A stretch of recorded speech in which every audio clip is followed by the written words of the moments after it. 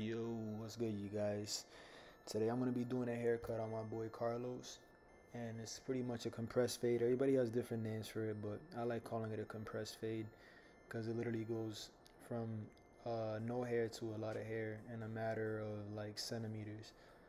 So yeah, let's get started. Here I am grabbing my T outliners, and I'm just creating my first line. And usually on my past videos, I try to steer away from doing such a harsh line, but for this particular kind of hairstyle or haircut, I like doing a real tight high line. And I do a mixture of both my T outliners and my other trimmers, and I'm gonna start coming in with the shavers in a little bit to get it real nice and tight. And then once I do that, I'll get back to you guys.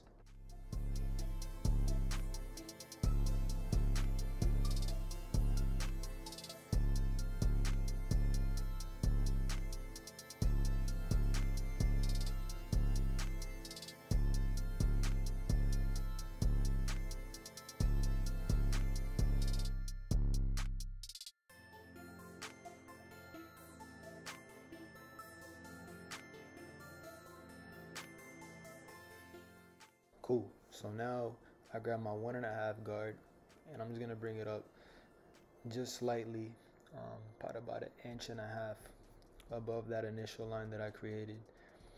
Go all around the head, and I'm gonna do a side to side. So what I mean by that, I'm gonna do one side at a time. And this is a little trick that I like to use, and basically just pushing the hair downwards because he's trying to keep as much bulk in that area as possible.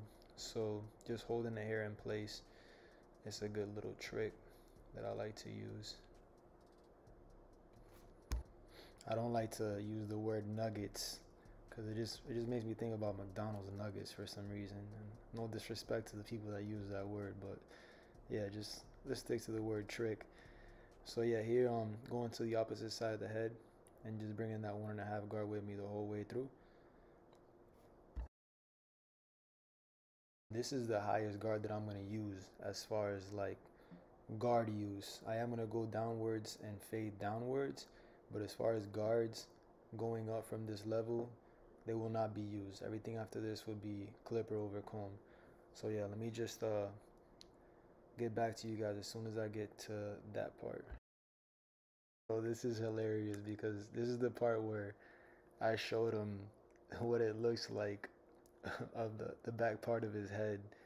As you can see, he has a little bit of a light spot on the top. We always give him a hard time at the barbershop because of that. I'm like, yo, you going bald? That thing looks bad. I don't know. You might as well just shave your head off. Just giving him a hard time. It's all fun and games though. He knows how to take a joke, and that's how it should be in every barbershop. So yeah, here I grabbed my one clip on my Andis Masters, and I'm going right underneath that line that I initially did with the 1.5 on the wall seniors, and just kind of barely tapping the top line that I left.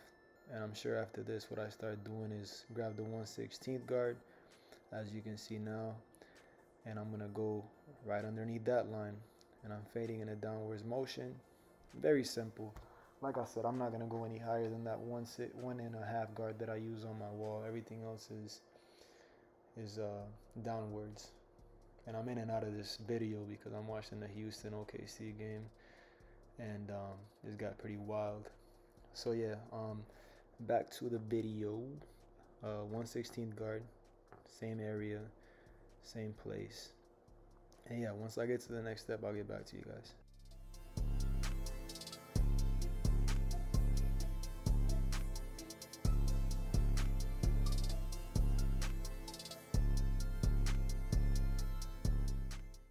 Yeah, so here I grab my Masters with no guard, all the way open. Damn, drop my charger. Yeah, so Masters, no guard, all the way open, and just starting open and then continuing down to a closed. And you'll see that last line start to just disappear. And if there's anything left over, I like to come back with the trimmers, as you'll see in a little bit here. And yeah, guys, just a reminder, just if you guys like this video, just hit the like button. If you want to subscribe, I post a lot of stuff on IG, like before and afters for those who just like to see the before and afters. That's something that you guys want to see. Just let me know. And man, I really got to learn how to block off people's cell phones because I don't want no copyright problems. And I'm pretty sure he just showed me like a GIF or a GIF, whatever it's called, and it was probably funny because I always laugh at the stuff he shows me. But I don't want you guys seeing what my clients are doing because that's private for what they want. So back to the haircut and going all the way through the head. I like doing the back part first because I feel like that's the most important part because everything comes to that one spot in the back where it kind of gives it like that V effect. And once you get this part, then you just gotta meet the other sides to what the back is already faded to. So I find it pretty useful.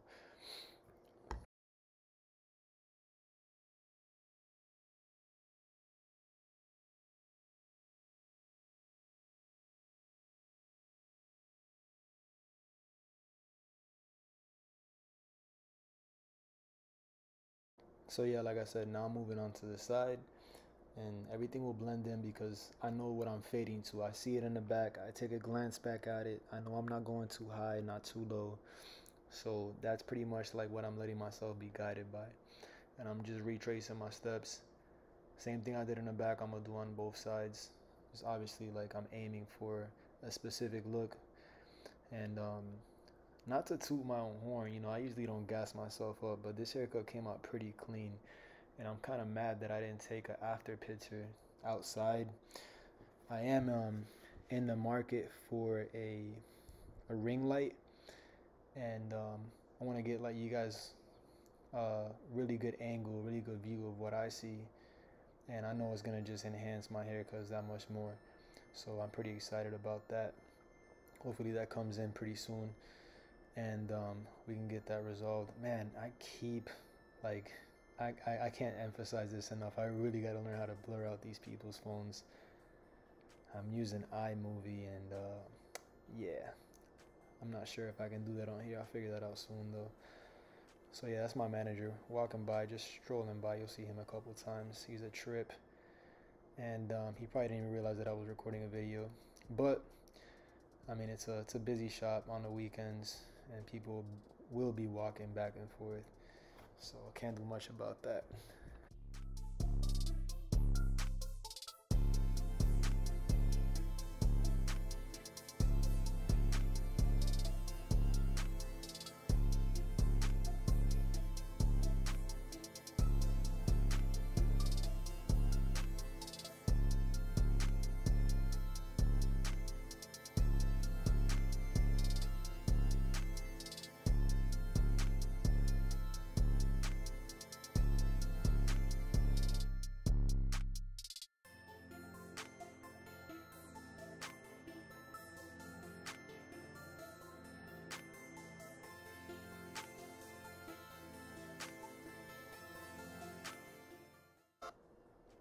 Yeah, it's too much time. I gotta start talking. Y'all gonna get bored.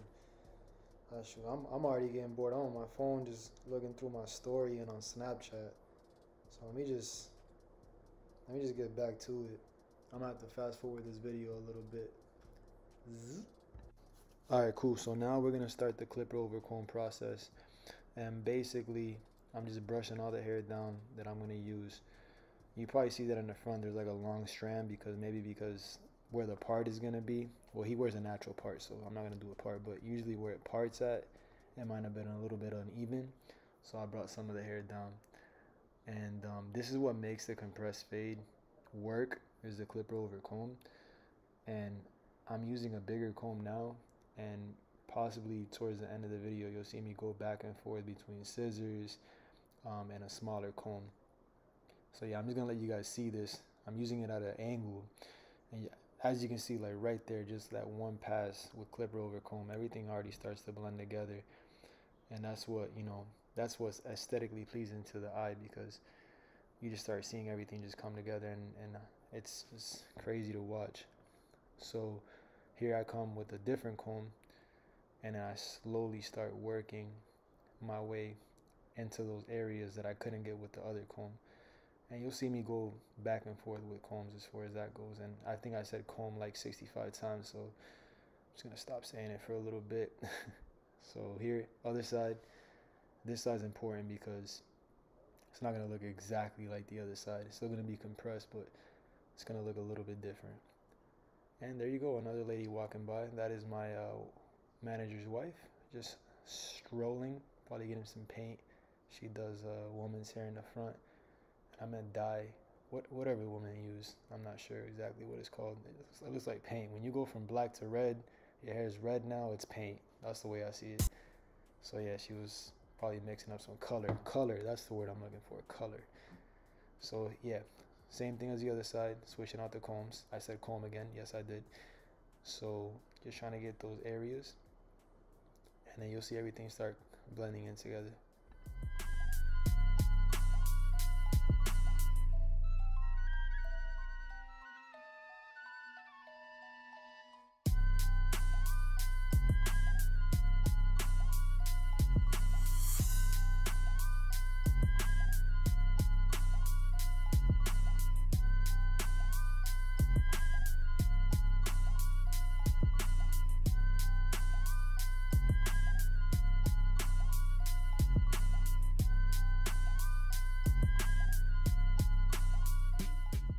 So I'm gonna spray the top down with some water. I'm gonna do some scissor shear work. I'm just gonna brush it to where it goes. And actually, you know what? I guess I'm not doing any shear work. Let's see. Like I said, guys, I'm watching this video. I recorded this a couple days ago, so I forget. Okay, yeah, so the only shear work that I end up doing is on the side. I guess he liked the length on the top. So yeah, I mean, you see it when it's wet. You saw it when it's dry. And either way, I mean, it came out real nice. I know he really liked it. This is like a haircut that we usually do on him whenever he goes on vacation or he's going out on a special date. And my MacBook is about to die, so I'm gonna put it to charge and I'll be right back. Cool, I made it. We're still good. We're at 3% now. So yeah, I'm doing some blower work on the top here. Sorry about the noise. Oh man, this lady right here. The only reason I'm going to talk about her is because I know for a fact she doesn't have YouTube. She was a stylist that used to work at the shop. Man, what a character. Oh man, I can't. Yeah, I'm sure that the guy watching this video, Carlos, which is the guy I'm cutting, he's going to crack up when he gets to this part because that lady was crazy. She no longer works with us. Thank God. So yeah, blower work is done. It was something simple, something light on the top, nothing crazy. And then look at that, man, from the back it looks sick, from the side it looks sick. I'm just gonna go back and just do some like light work in this front area because he doesn't do an edge up. So I wasn't really feeling how it looked right in the front, but I think I end up liking it regardless, so I leave it. So yeah, it came out clean now that I see it, slowed down.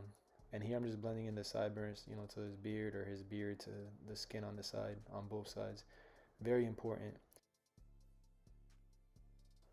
Yeah, so I keep thinking about that lady. And she goes to the back and leaves the door open. You can see that green ladder. Such a beautiful sight. I still gotta get that fixed, man. I gotta do something about that black door. It's like our storage room back there, man. I think I work at Ace Hardware the way it looks back there. But it's not really nice, but hey, it works. There she goes. Bye. It works, and I like my environment, my work environment. I mean, I always tell people, they're like, oh, your barbershop isn't as busy as the other ones you worked at. And man, I always say the same thing to everybody. I'm like, yo, like, as long as you're happy in your environment, that's what matters. It doesn't matter, you know, how many people are coming in at other shop. As long as your clientele is consistent, it might not be as full in the barbershop, but I mean, you have a good time. So yeah, guys, this is my information here at the end. You guys are more than welcome to follow me, and I'll see you guys on the next video.